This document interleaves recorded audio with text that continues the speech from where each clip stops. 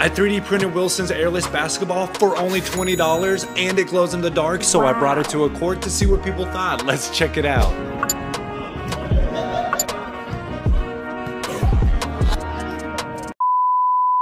So when I pulled up, I was actually super nervous to record the video. Everyone was super cool about it. Everyone loved the 3D printed basketball, so I had to give it away.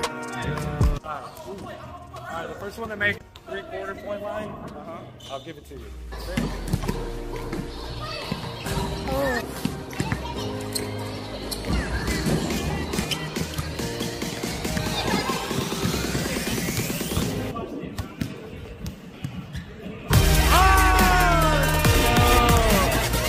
Shit out here, man. We do this.